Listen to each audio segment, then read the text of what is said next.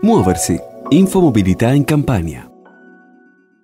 Sulla statale 74 Domiziana sino al prossimo 24 settembre per consentire i lavori di manutenzione alla sede stradale nella fascia oraria compresa tra le 7.30 e le 18.30 troverete attivo il restringimento di carreggiata tra le località Mondragone e Castelvolturno in tutte e due le direzioni. Qui i lavori vengono effettuati in tratti saltuari e il cantiere viene sospeso nel periodo compreso tra il 13 e il 26 agosto.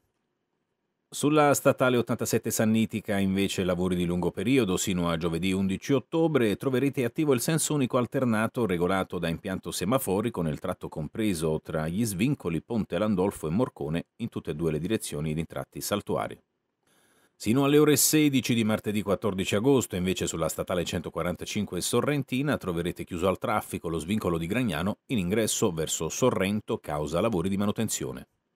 E da qui ci spostiamo sulla statale 268 del Vesuvio, dove invece sino alle 17 di venerdì 10 agosto è ancora chiuso al traffico il tratto compreso tra le uscite Ottaviano Zona Industriale e Somma Vesuviana in direzione del capoluogo partenopeo.